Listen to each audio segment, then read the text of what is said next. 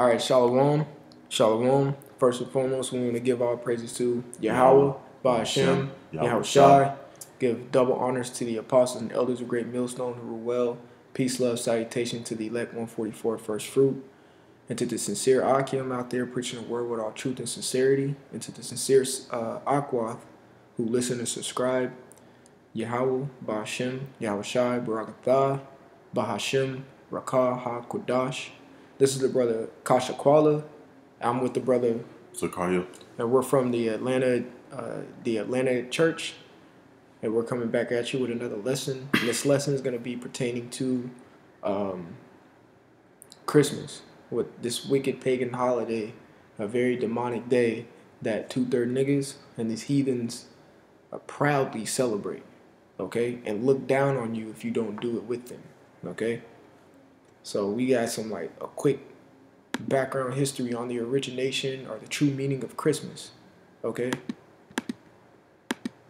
And I found something while reading this article that was pretty interesting. It says sun worship the reason for the season.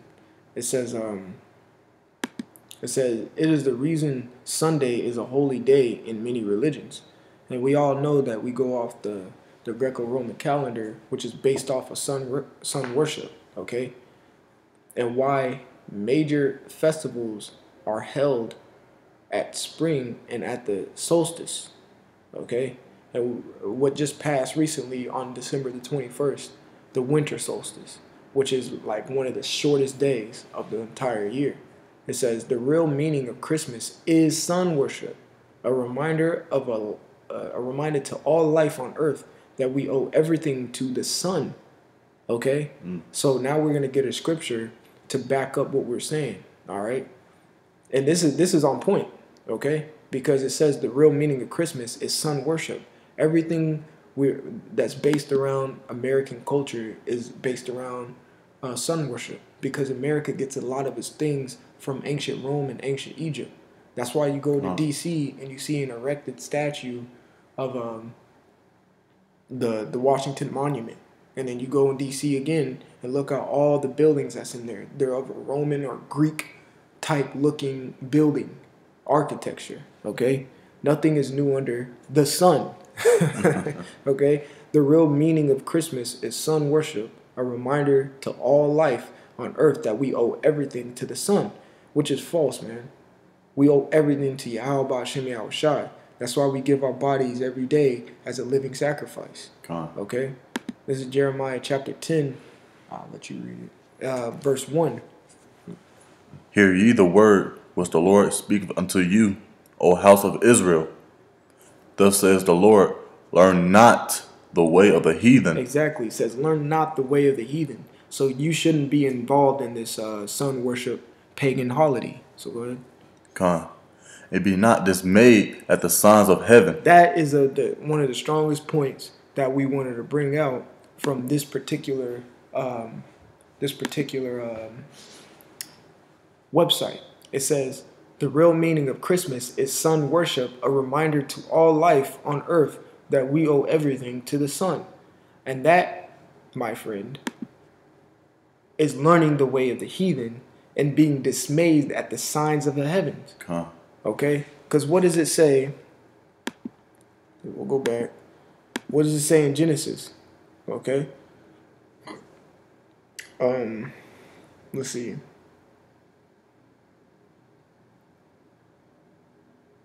Genesis 1:14, the Most High said, let there be lights in the firmament of the heaven to divide the day from night, and let them be for signs and for seasons and for days and years. He was speaking about the sun and the moon, okay? Because when you keep reading, and let them be for lights in the firmament of the heaven to give light upon the earth. And it was so. And the Most High made two great lights, the greater light to rule the day and the lesser light to rule the night. He made the stars also, okay? What is the greater light to rule the day? The sun. What is the lesser light to rule the night? The moon, okay? Because the day in itself is a light, and the night in itself is a dimmer light. And then you have the moon that rules as a light in that dimmer light, if you know what I'm saying.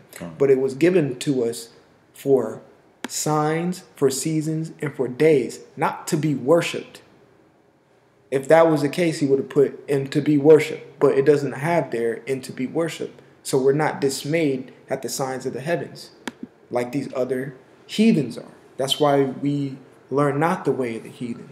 Okay? I'm going to get one more scripture. Now I'm going to let you continue, bro. It's a lot. Not Proverbs 3. Proverbs 4 and 7. Turn not to the right hand, nor to the left. Remove thy foot from evil. So we're not supposed to be conducting ourselves in that certain type of manner of a heathen. And we're supposed to remove ourselves from their wicked ways. So it doesn't rub off on us, you could say. Okay? Matter of fact, go ahead and bring what you got. Kind of as the brother was saying, we're supposed to remove our foot from evil. Now this is St. John 2 and 15. Love not. First John. Oh, slightly. 1 John 2 and 15. Love not the world, neither the things that are in the world. If any man love the world, the love of the Father is not in him. Basically, we shouldn't be conforming to the society and to the world of the way of the heathen, doing all their customs, religions, celebrations, you name it. That's right. That's right. And we're going to go back to Jeremiah 10 and 2. Go ahead. This is Jeremiah 10 and 2. Thus says the Lord, learn not the way of the heathen, and be not dismayed at the signs of heaven, for the heathen are dismayed at them. For the customs of the people are vain, for one cut of a tree out of the forest, the work of the hands of the workman with an axe. They deck it with silver and gold, they fasten it with nails and with hammers, that it move not. They are upright as the palm tree, but speak not. They must needs be born, because they cannot go. Be not afraid of them, for they cannot do evil, neither also it is in them to do good. See, when you read that, that's a clear definition of the Christmas tree. And we got some things on the Christmas tree, okay? Because as we know that Christmas is a sun worship holiday, okay? And when you go back to sun worship, you go back to the sun god Ra, okay? As you can see right here, all right? You see, the Illuminati. When you look on the dollar bill, it has an eye right there. That goes back to Egypt. Especially when you look on the dollar bill, it has that pyramid with the eye. It goes back to Egypt. The sun god Ra goes back to ancient Egypt. And to say something on that, that's why the scripture said this place is spiritually Sodom and Egypt. That's right. In the book of Revelation. If I'm not the 11th chapter, if I'm not mistaken. Yeah, you want me to get that? Yeah. Matter of fact, we can get that. Hold on. I got it right here. All right.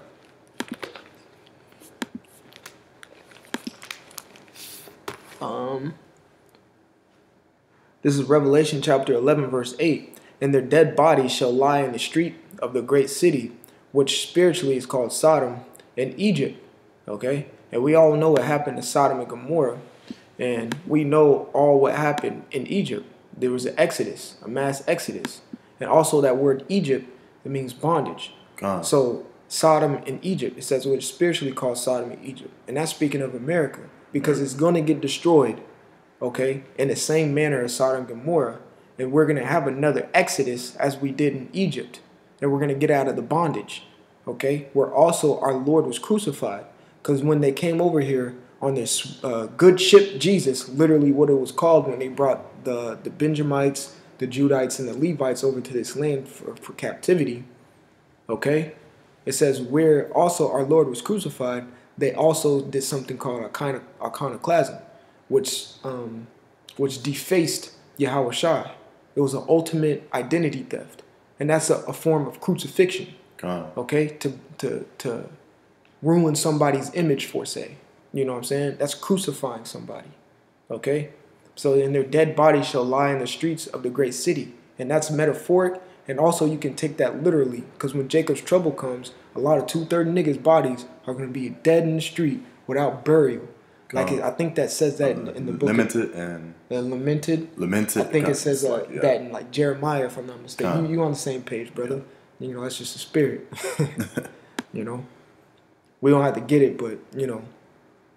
So again, Christmas goes back to this dude right here, Ra, the sun god Ra of Egypt. Okay. He got the serpent right there. He got the serpent right there. See, that's crazy, man. You look at who's the serpent today? Who's this? Exactly, Esau. brother. Exactly.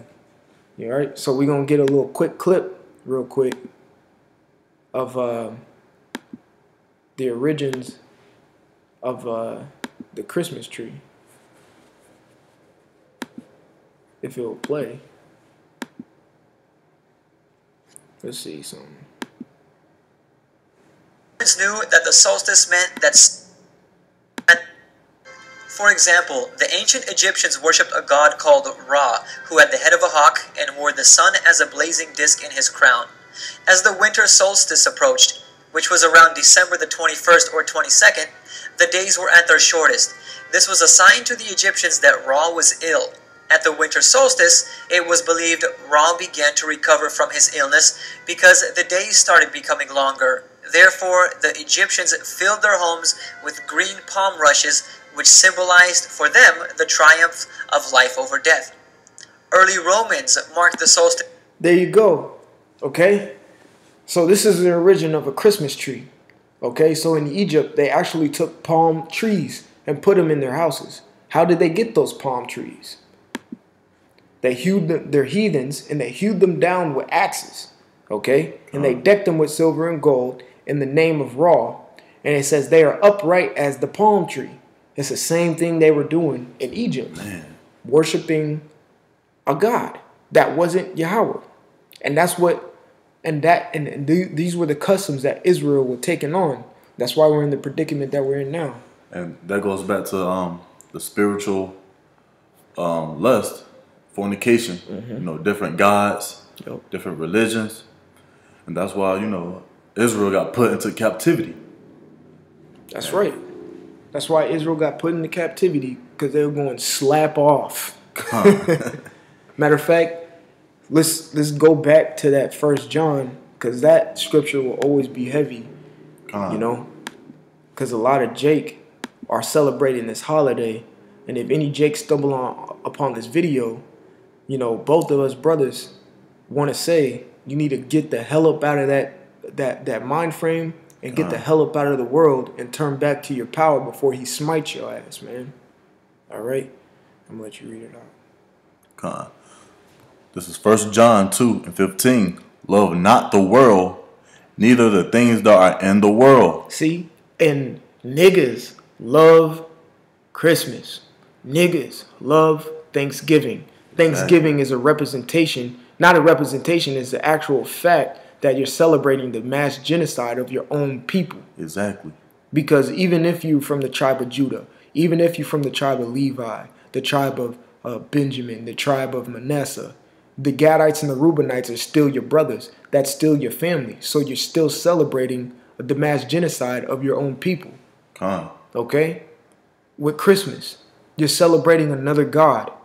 We just proved it right there. Where they get the Christmas tree from, in how they did it. And how they did it, and with this article that Christmas is sun worship. It says it right there. The real meaning of Christmas is sun worship.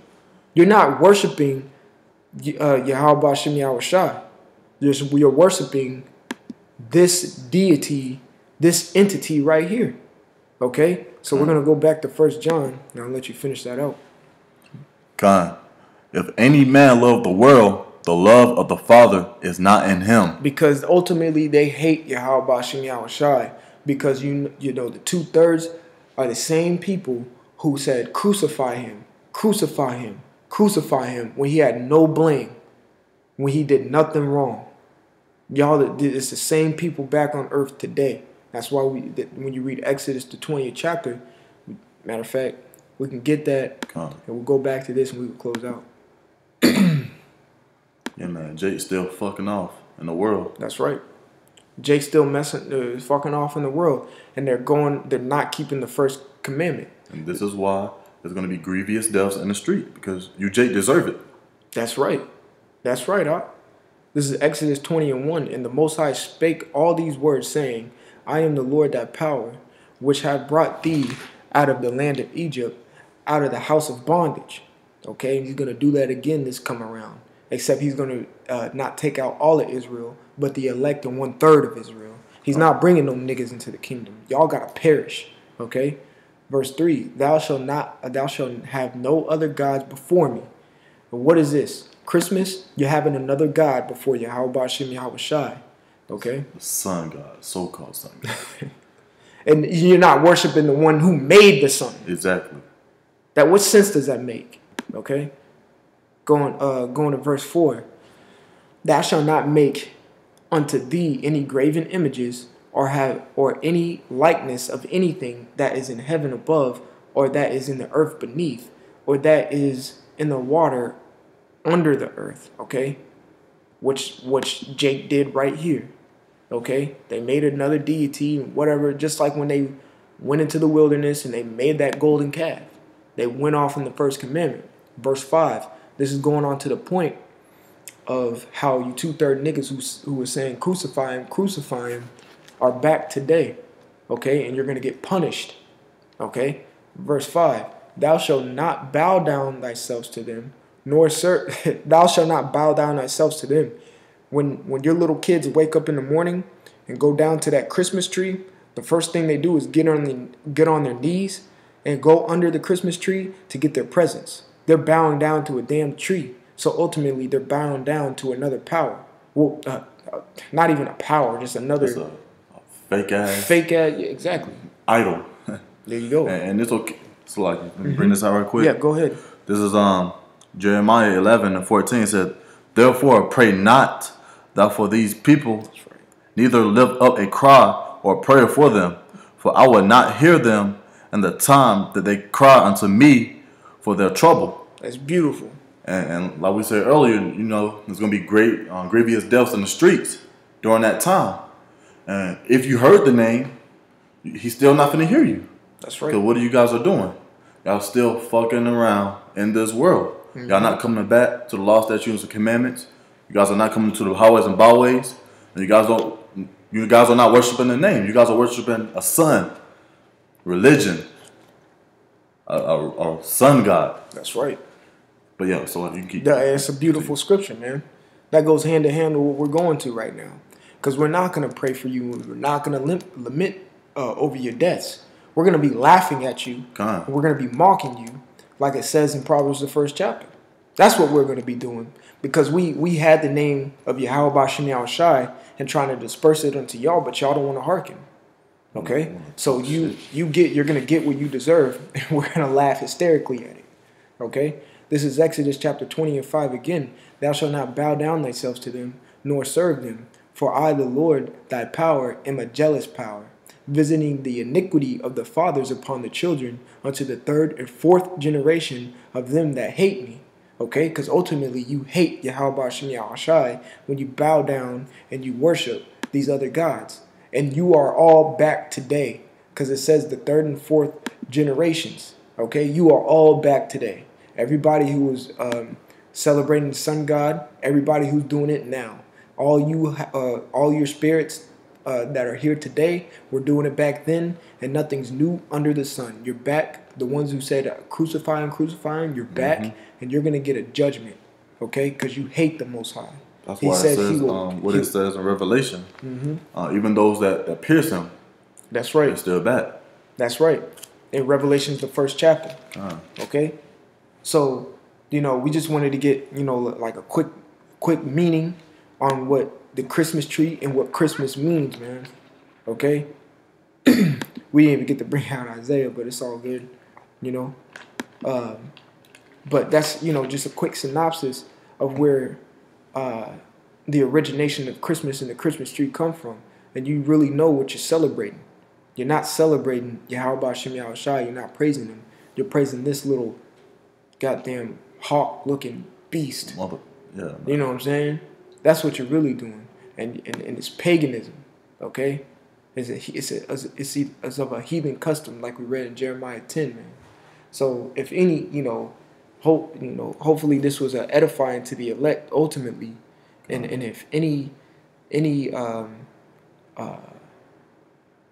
person who doesn't know they're Israelite, come across this video, you need to stop what you're doing, man, and you need to get out the world, and you need to stop doing the things of the world, and that includes this wicked ass holiday, man, because you don't know what you're worshiping. And no, it is not who you call Jesus' birthday, because when you clearly read the book of Luke, the 2nd chapter, he was born during the springtime, during the Passover. Okay, that simple. So you're just celebrating nothing, man. You're celebrating a demon. Okay, so with that being said, you got anything to add on, brother? Oh, that was all. Con. So, with that, we want to give all praises to Yahweh, Ba'ashem, Yahweh Shai. Double honors to the apostles and elders of Great Millstone who rule well. Peace, love to the elect. And like we always say on the highways and byways and all of our videos, man, all hell's about to break loose. The chip is here, and if you still in this shit, for lack of better words, you're going to get judged for it. And that judgment is death.